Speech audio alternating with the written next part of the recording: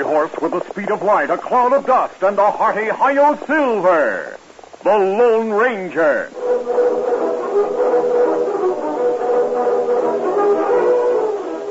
Before this exciting adventure, a word from our sponsor.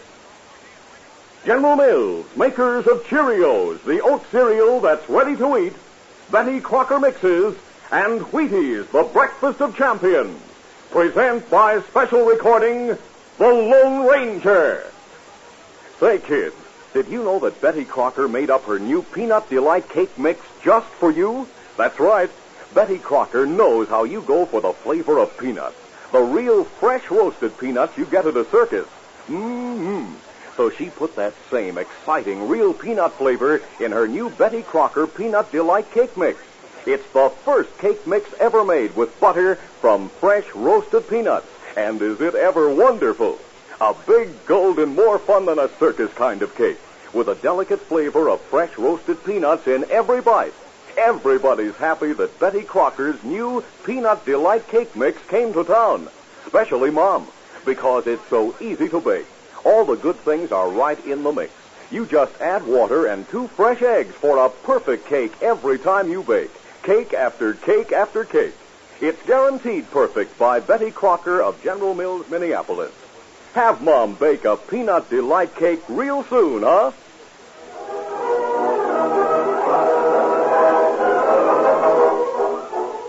With his faithful Indian companion Tonto, the daring and resourceful masked rider of the plains led the fight for law and order in the early western United States. Nowhere in the pages of history can one find a greater champion of justice. Return with us now to those thrilling days of yesteryear. From out of the past come the thundering hoofbeats of the great horse Silver. The Lone Ranger rides again. Come on, Silver. Let's go, big fellow. I'm Silver. Hooray!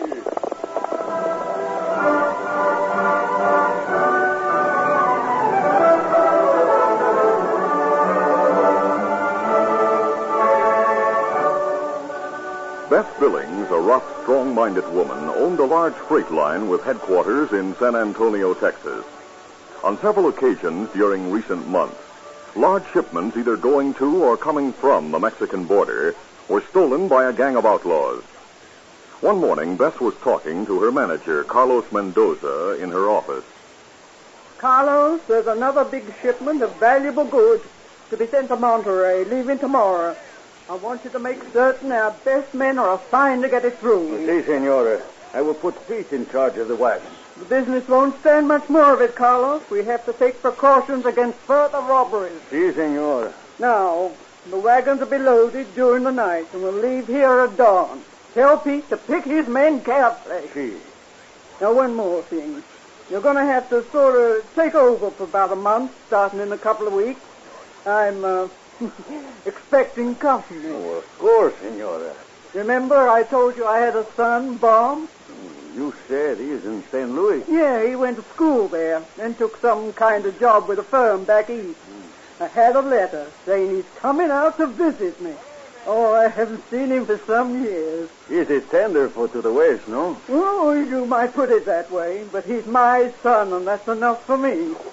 Now you better go and make arrangements for that shipment. That's right away, senora.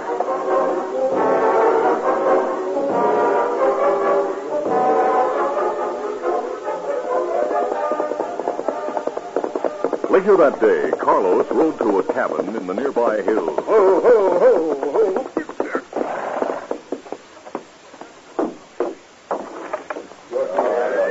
Oh, hi, Carlos. Well, Sandy, you and the men must be ready for more action, no? Yeah, we're tired of sitting around. What's up this time? Another big shipment of valuable goods, senor. Good. Pete will be leading the wagons, and he will cooperate with you. He will stop the wagons at the Nueces River and have the horses unhitched for watering. There, you will move in, bringing the usual pack horses to carry the cargo from the wagon. Store it away in the large cave down the river. Later, we take it to the boat at Corpus Christi. All right, Carlos. We'll be there whenever you say. The wagons leave at dawn tomorrow. You can judge about when they reach the river. Sure. We'll be there. Wait.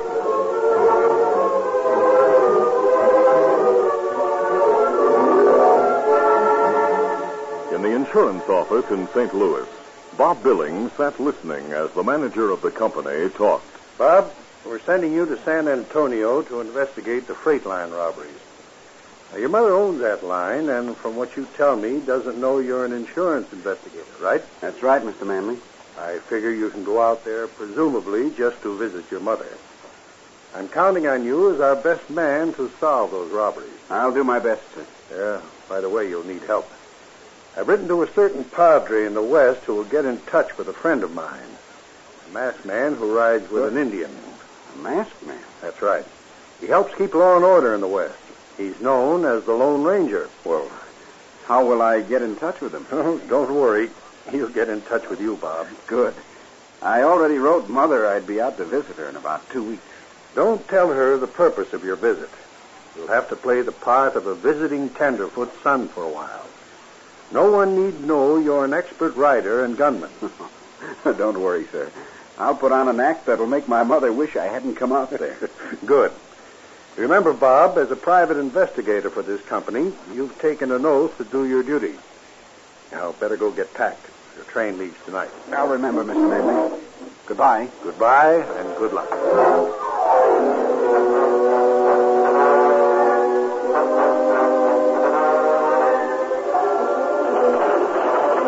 In San Antonio, the wagons had left on schedule. When they neared the Nueces River, Pete, who rode horseback alongside the head wagon, spoke to the driver. We'll stop at the river, Hank, to water the horses and let them rest a while. Good idea, Pete. It's plenty hot and dusty. I'll tell the other drivers done hitch the horses and lead them into the water. All right, get up there. Get up.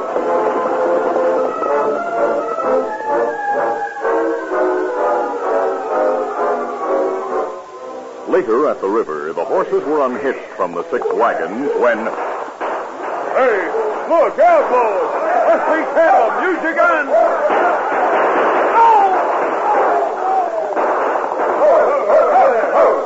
Drop your guns, all of you. You don't, we'll shoot you and the horse. Do as he says, men. There's too many for us. Throw your guns on the riverbank. Here's mine. Now, 3 you men cover them while we transfer the cargo from the wagons to our pack horses. Let's go, men. Get up, get up, get up.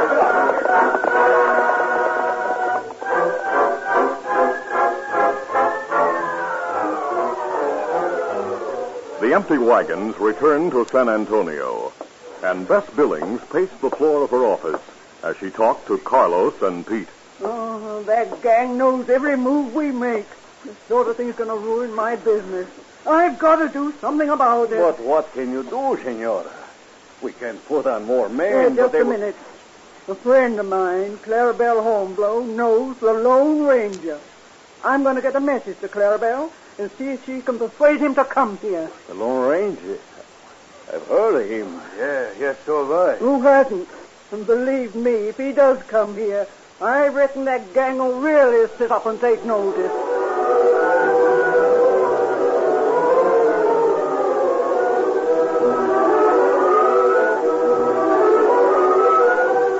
Some days later, the Lone Ranger and Tonto, at the request of their good friend Clarabelle, rode to the territory near San Antonio.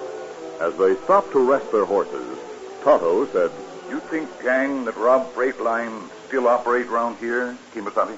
Well, from what Mrs. Billings said in her letter to Clarabelle, that gang has been operating for some time, Tonto. Oh. She lives in a large house on the edge of town. After dark, we'll go there and get the details from her. That's a good idea. What about the message you get from Padre about young fella from St. Louis? Strangely enough, the young man is Mrs. Billings' son, Bob. He may have arrived by now. If he has, we'll not let his mother know we were to meet him. Miss Abby. According to Mr. Manley's letter that the Padre showed me, Bob is to investigate the robberies while he's presumably visiting his mother. Even she isn't to know he's the insurance investigator. Well, we'll work with him to solve the robberies and find the gang. Let's go, Tonto. Easy, steady, big fella. Easy, Scotty, fella. Come on, Phil. There. Come on, out.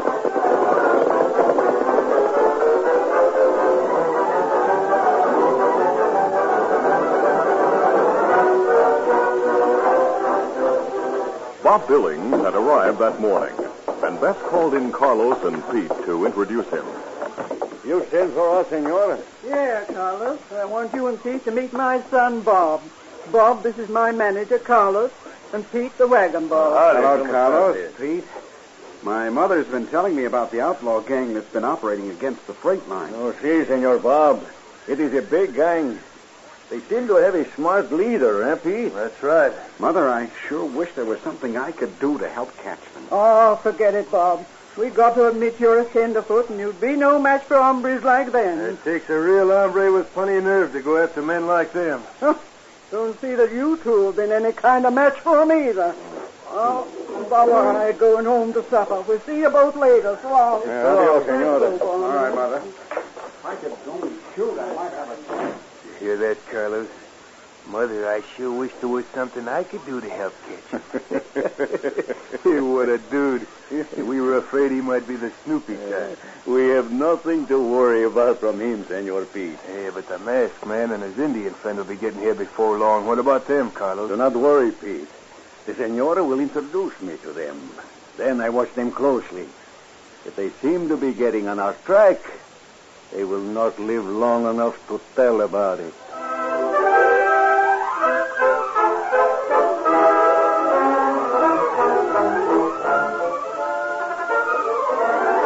We'll continue our Lone Ranger adventure in just a moment.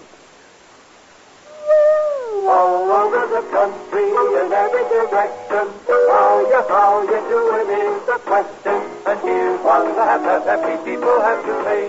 Eating our Wheaties and doing okay. That's the word up north. Just ask the champion. Up north, we know what Wheaties mean to guys like Slug and Harvey Keene. We love to see him belt that ball and make the fielders climb the wall. And Richie Ashburn, yes, indeed, he plays baseball at Wheaties speed. Just watch him flash from base to base. This boy could win in any race. Yes, sir, Harvey Keene and Richie Ashburn are longtime Wheaties fans. Both of them know there's a whole kernel of wheat in every Wheaties flake. Wheaties, breakfast of champions. Keep on eating your Wheaties and you'll be doing okay.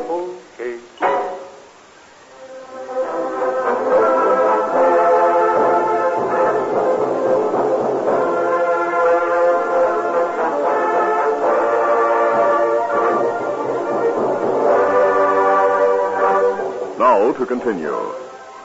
That night after dark, the Lone Ranger and Tonto rode to the Billings house on the edge of town, where they met Bess Billings and were introduced to her son, Bob. While Bess was out of the room, the masked man mentioned receiving the letter from Bob's boss in Kansas City. Later, Carlos arrived at the house to meet the Lone Ranger and Tonto. The masked man discussed a shipment that was to go out in 2 days and suggested a plan. I suggest that Tonto and I follow the wagons at a distance. If the gang attacks, have your drivers give up immediately. Then when the outlaws leave with their pack horses and the cargo, we'll trail them to their hideout while someone goes for the sheriff. See, that is a very good idea. What do you think, Senora Billings? If that's the way the masked man wants it, we'll do it that way. Instruct the men. Si, senor. I will go now. Let us hope the plan works, senor. If it doesn't, my company be sunk for sure. Adios, everyone. Good night. Good night, Carlos. Well, Tonto, time we went back to our camp. Bob, would you care to walk to our horses with us? Perhaps I can give you some helpful information about the West. Go on, Bob. You can learn a lot from the masked man. Be glad to. Good night, Mrs. Billings. We'll do our best to see that those outlaws are captured. Good night.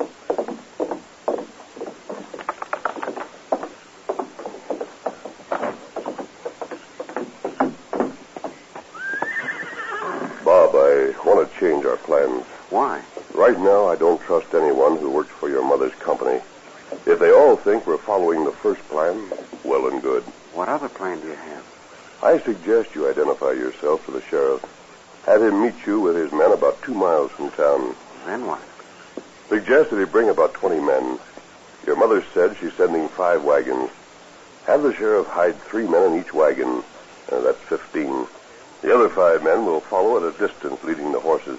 Hey, that's a fine idea. Tell them not to go into action until the outlaws start to unload. Tonto and I'll be close enough to move in and help. Fine. The sheriff and I'll ride in one of the wagons. But what about the drivers? If one of them is not to be trusted... Watch everybody connected with the wagons. All right. I'll see the sheriff in the morning. Good. We'll be seeing you, Bob. Good night. Good night. Night. Come on, here, Bob. Come on, Silver. Come on, Scout.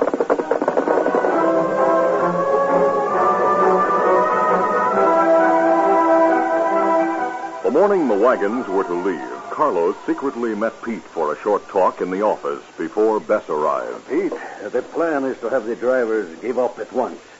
Then the masked man and Indian plan to follow Sandy and the gang after they load the pack horses. Holy mackerel. But we shall trick them. The shipment is headed for Monterey in Mexico. Now, where the trail goes through a stretch of woods, the gang will move in and take over their wagons. And they will drive them straight on through to Mexico, huh? The masked man will be following at a distance, and he will not know anything is wrong. Sandy and the gang will move in quietly, so there will be no gun battle. Hey, that fits in just right. Yeah. Mrs. Billings told the drivers last night, no matter what happens, to give up without a fight. I know. Well, I go tell Sandy now. Delay the wagons for about an hour, and then start.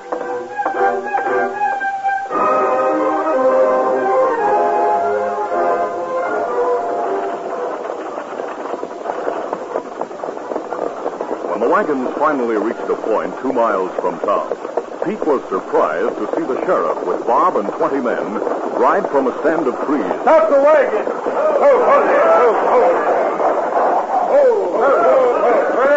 Hi, Pete. This is Bob Billings, Bess Billings' son. He'll be giving the orders from now on. Hey, what is this? We're changing the plans. The sheriff's men are going to ride inside the wagons with the cargo. Now, hold on. I was put in charge of these wagons. If you're going to interfere, I'm going to turn them over to you and go back to town. All right, get up there. Wait a minute. Hey, let go of my horse's bridle. You're not leaving, Pete. Get off your horse and get onto the seat of the first wagon beside the driver. No tenderfoot's going to tell me what to do on it. Hey, what a fast draw. There's no tenderfoot. Drop your gun. Drop it. Why? All right. You may be in the clear, but I'm making sure. You'll ride on the wagon seat, and I'll be in the wagon with a gun at your back if you try anything. All right, Sheriff, let's get the men into the wagon. Right. Come on, get moving now. When the sheriff's men were hidden inside the wagons, Bob gave the order to move on. All right, let's go.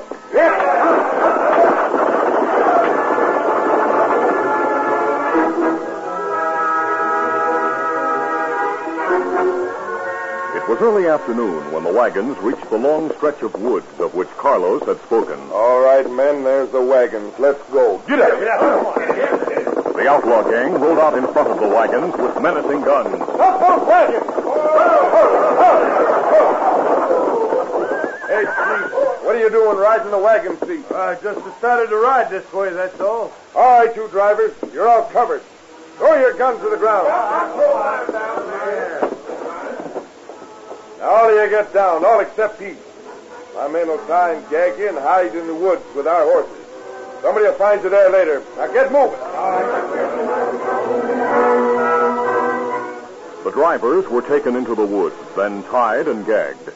Then the gang's horses were hidden among the trees back from the trail, with the idea that Carlos would get them later. Finally, Sandy called out, All right, men, there are 5 wagons. That means 2 of you on each seat. All right, come on. As the men started to climb onto the wagon seats, Pete suddenly leaped from the first wagon, shouting, Stay away! Run for the woods! Bob Billings leaned forward and fired. Oh, my leg! Sheriff, get him quick. Right, let him have it. The sheriff's men sprang from the wagons with guns blazing. The outlaws, taken completely by surprise, fought back desperately. The leader, Sandy, still on horseback, spurred his horse down the trail. Get up there! The leader's getting away! Come, Silver! The Lone Ranger and Tonto had heard the gunfire and urged their horses into a gallop. The masked man saw the leader, Sandy, the only man mounted, heading down the trail. Without stopping near the wagons, he started in pursuit. Faster, big fella, faster. Come on, Silver. Sandy heard the famous cry and, panic-stricken, turned in the saddle and fired. When his his gun clicked on empty cartridges, he holstered it, then gave his attention to losing the masked figure behind him. But the great horse, Silver, exerted every effort to lessen the distance between them. Then the Lone Ranger used his lariat. The rope suddenly snaked out and dropped around Sandy's shoulders. Hey! Hold Silver, hold! Steady, big fella. As Silver instinctively reared back, the taut line dragged Sandy from the saddle. Steady, big fella, easy now. All right, you get up. No, don't shoot. I hurt my shoulder. I'm taking you back to the wagon. Then you'll do some fast talking if you don't want to die. Now get going. By the time the Lone Ranger arrived at the wagons with Sandy, the gang had been subdued. Pete and Sandy outdid each other in putting the blame on Carlos. When they'd finished, the sheriff spoke. We'll pick up Carlos when we get back to town. Well, here comes the rest of my men leading our horses. My mother sure was taken in by a fine bunch of crooks. I can't understand. Carlos was taken in by you. He thought you were a tenderfoot. I don't savvy all this. Bob Billings is the insurance investigator. What? And far from being a tenderfoot. Bob, I think you ought to resign and come run your mother's business. That's a good idea, Sheriff. Now that I've met that masked man, I want to get to know him better and be able... Say, where is he? Hey, the Indian is gone, too. I saw him leaving quietly a while ago, after they helped attend to the wounded. Bob, there's one hombre who doesn't hang around after a job is done. He saw that his plan worked out and the gang got captured. That's all he's interested in. But if you decide to stay out here, I guarantee you'll never have a finer friend than the Lone Ranger.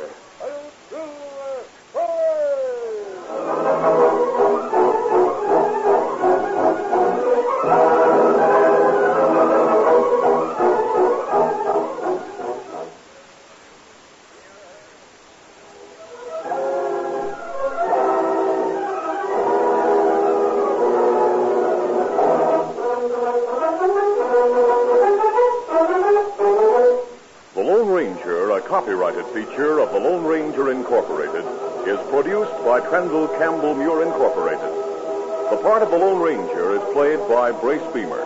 Your announcer, Fred Foy.